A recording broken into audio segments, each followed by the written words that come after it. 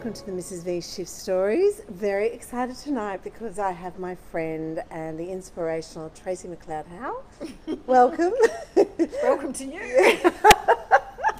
We've just actually enjoyed a very nice meal together. We haven't seen each other for a long time. That's and right. She's a very busy woman, and I mean, we both have so much to do, so it was great to catch up on everything.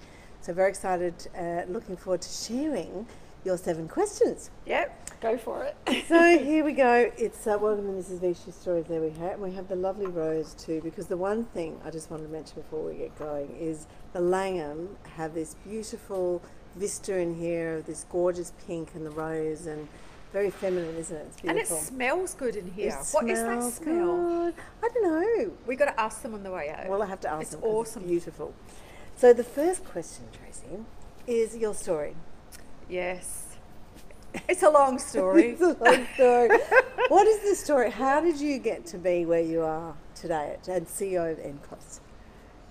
It's funny, I suppose there's lots of bits in between and it's not linear. So originally I'm from Glasgow, was born to a couple of teenagers who worked in Scotland, got together, had me in a little room, you know, my first house was the size of a room with an outside toilet.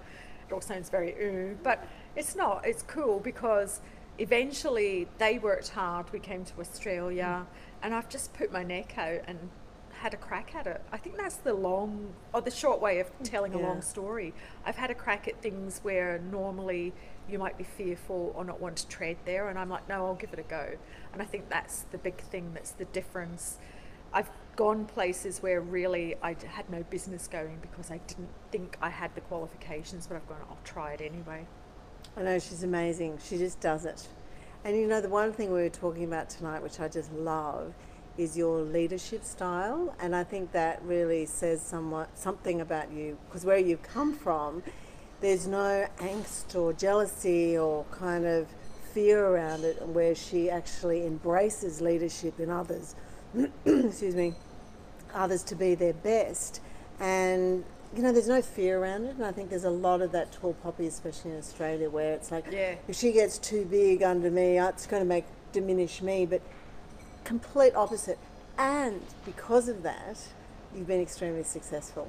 Yeah, I think what I've managed to have the opportunity to explore is leadership style. So it's a thing that you learn on the job.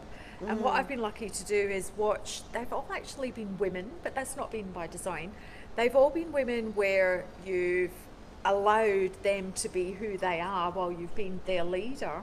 And they've often excelled you. And that's cool because, I mean, the upside is that people end up looking to me as someone who's a great leader. Yeah. Like, really, all I did was let someone else be who they are.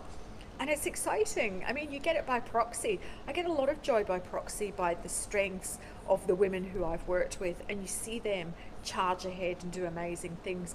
I mean, on the flip side, I probably expect a lot of those who I work with. So what you do is you ask them to rise to the challenge. I don't micromanage, and I want to see women do it for themselves. So I'm not real good with people who are going, oh, how do I do this? I'm like, well, you tell me.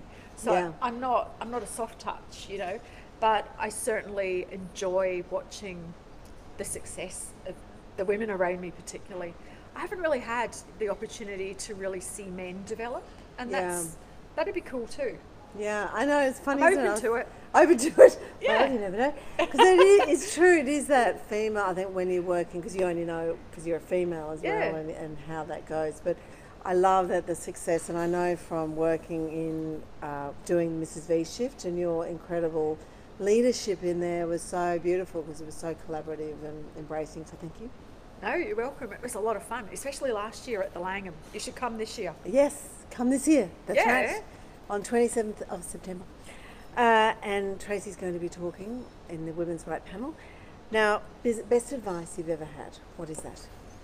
I think, I've touched on it before, but I think the best advice is, if your first reaction is to say, I'm scared at an offer of doing something, that you have to park that and say yes. So it's that idea of saying yes first, and then figuring out how to fill in the blanks, going backwards. And there's 2 things. So there's that say yes, give it a crack, but but also the most important thing that you can ever do, in my experience, is create relationships with people.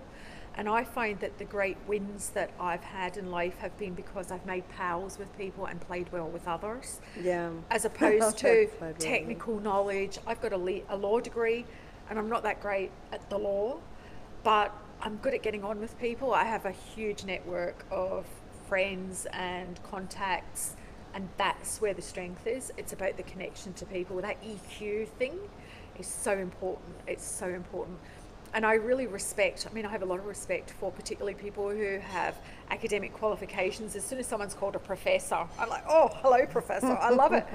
But I know my success for me and my personality type is the pals that I make. That is everything. Yeah.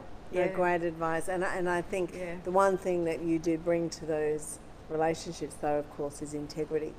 And, you know, that's a given for you. So. But that, I think, is an important part of it. It's not just about making connections, as you actually have the integrity behind it. So I hope so. Yes, of course.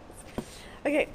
So tell me, what was the catalyst for your success? Was there something that was there a point or something that happened for you?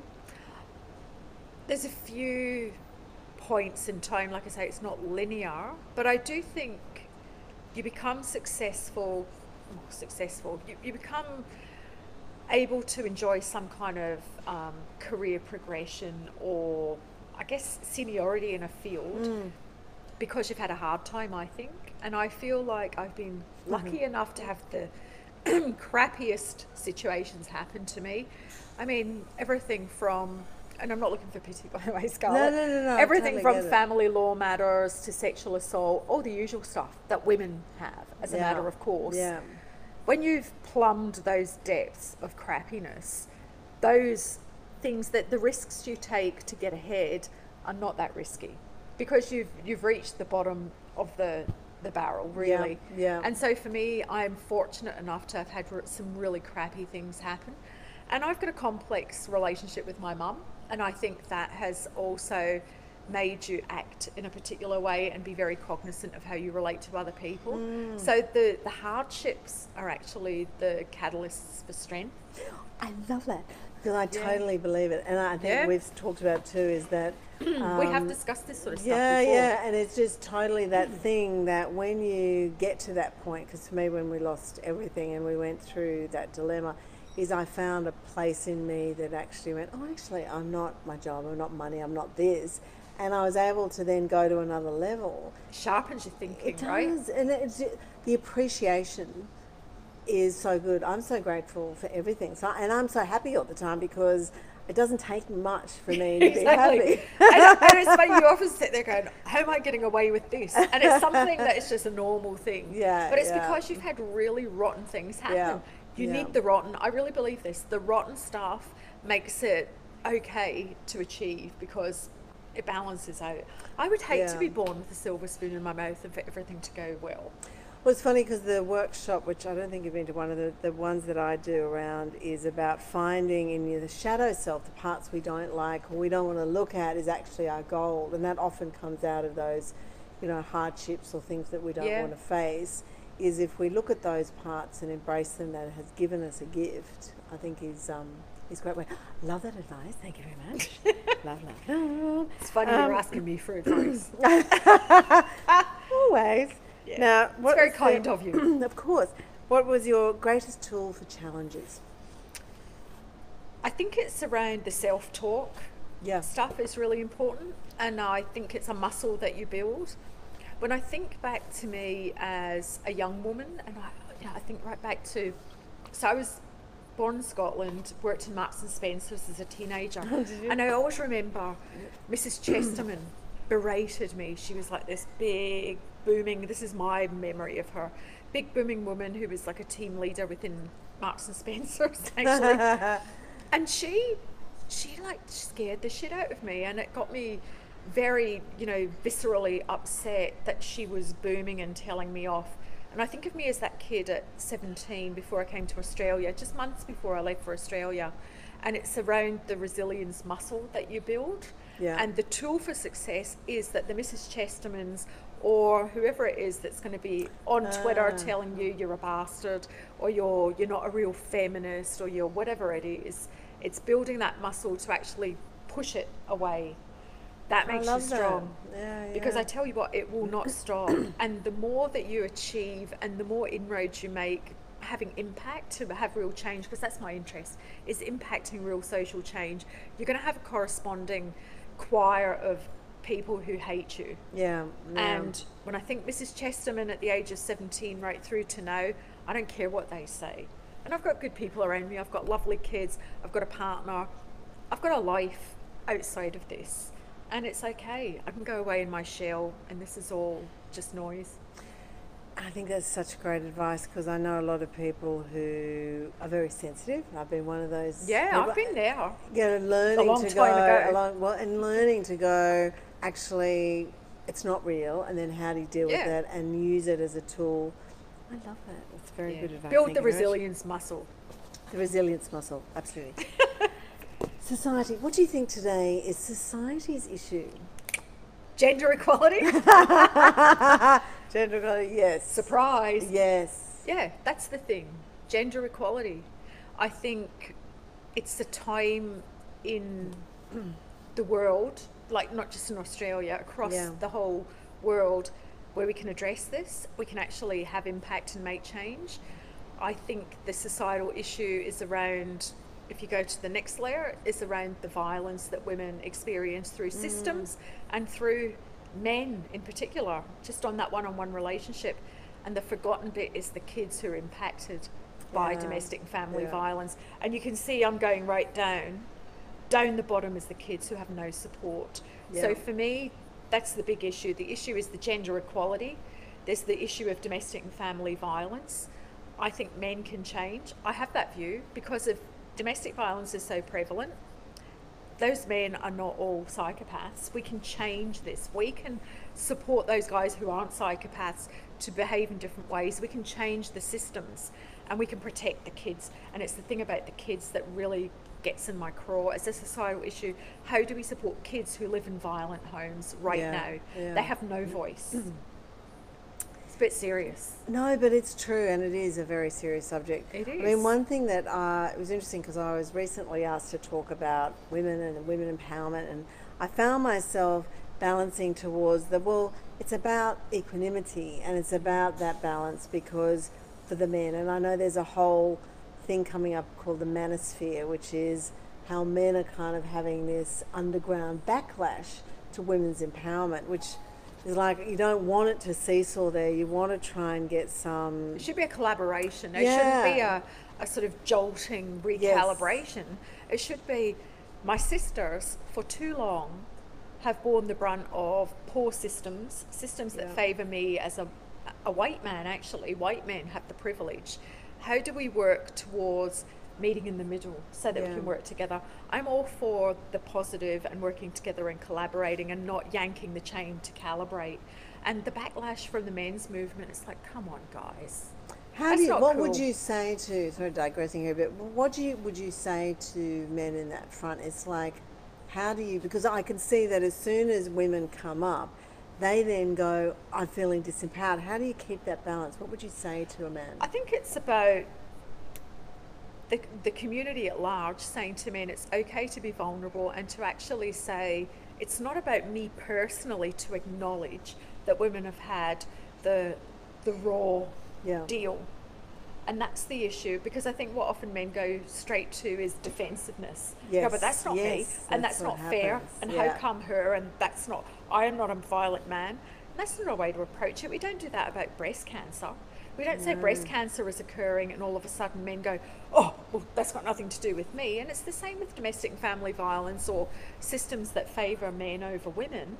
We need men to actually say, I want to be with you, sister. I want to be part of this, which is what it's exciting to me. I think the most masculine, amazing type of man is one who can get behind the feminist movement and can say, I want to see my sisters have equality, because that empowers me.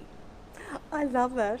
That was so good. That was true. So good, and it's true. And I think that's your analogy on how that works is right on. Thank you very much for sharing that. Teach me something I don't know.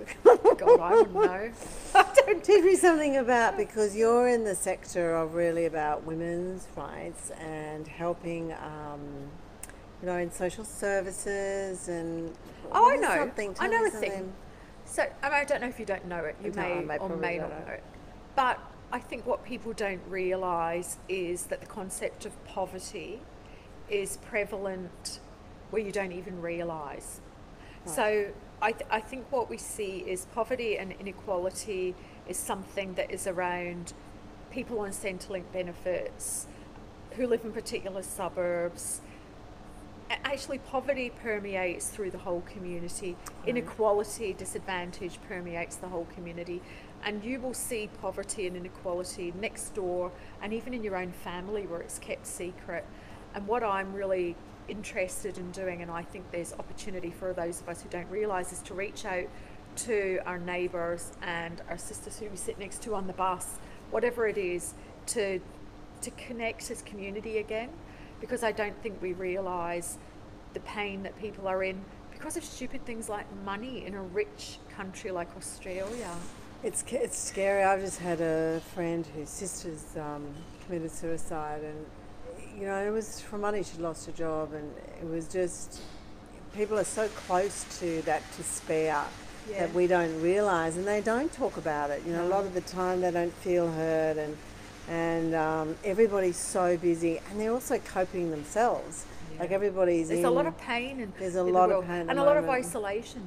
Yeah. There's something that's happening where we're fragmenting as a community, Yeah. and what I hope, and I'm not teaching you something you don't know, you know this, but there is more and more this idea that you have to find your own way and, lean in and pull up your bootstraps and get on with it, and the forgetting of the fact you live in a community, that we live with other people who we have to lean on in order to be whole. It's true. It's funny, that I'm announcing a new platform, Mrs. V Hive, which is all about supporting community. Yeah. And I love the bee aspect, because of course the bees are very important. We can't survive without them. But did you know that when a bee doesn't have its hive, it dies within 24 hours? No, I didn't know that. So it is... A bit like us. The thing is that's how important community is, and we don't realise that we're one organism, actually, all of us, and we need to recognise that. And a lot of the time we feel alone, and I think that's coming out too. I think you'd agree, people are now focusing on that. We what see looks that like. when in my organisation at NCOSS, we go around the state and we meet with communities, rural, regionally, in the cities. But it doesn't matter where you are, community connectedness comes up as a key issue, particularly for young people at risk of homelessness. Kids who live in violent homes, if they're connected to their community, they have a plan B or a support network in place. Yes. If there is no community connectedness, if there is no beehive, if you like, they're screwed.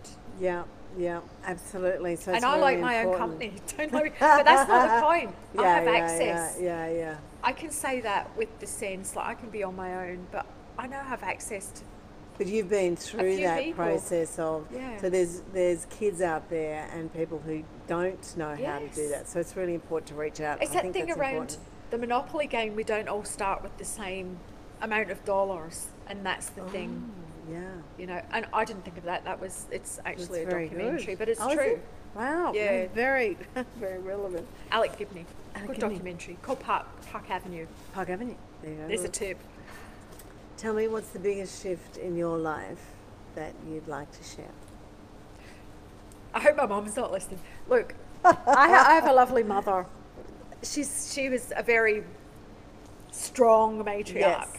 And she just went back to Scotland last year. And the biggest shift for me was being alone at 51. And it's a good feeling. Wow. And No offence, Mum. But it's true. There's yeah. something really freeing about... I run my own race now at 51. But isn't it funny? All this stuff happens, and I know through my own that there's these incredible insights that I've had around my life and with my family and friends, actually, just certain people and things that have happened where, I've found my own inner strength. Yeah. And, You get to be free. Yeah. And it's interesting because I've got kids, and I wonder to myself, do they want to be free of me in a way? I hope not. But it's that idea that I want to be connected and have those choices to step in and out of relationships with my family and community. But there is a sense of wanting to have autonomy and power and authority in your own life, especially as a woman. And it's really interesting to me, who maybe on paper looks like someone who has a lot of power, that it's only when I live in Australia and my mum is back in Scotland that I think I'm powerful. Yes. At last. It's funny, and that, look, families, and I think this is what everyone forgets, is they have a big point of control in our life, and they always will be, you know, like, and it's hard when you kind of, like, I look at my son with me and I'm thinking, I hope I'm not actually destroying some part of Yeah, exactly. I've stuffed up so bad with all of my kids. I'm like totally thinking, I'm sorry. But that's the thing is, look, women, we give birth to guilt, and I think that's just part of it. You just go, I've just done the best I can. I'm myself. You have love, you have food over your head, you know, I had roof a good over your crack head. at it. Yeah. That's all you can do. Yeah, That's all you can do. Get the margaritas up. Get the margaritas up. Actually, we have one we're just about to start. I've got my I've got my Cosmo ready. Thank you so much. Thank you, Scarlett. Love talking Let's get the margaritas in. Yes, let's go. Thank you for joining us, and see you next week on Mrs. V's Shift Stories. Have a great night. Bye. Bye.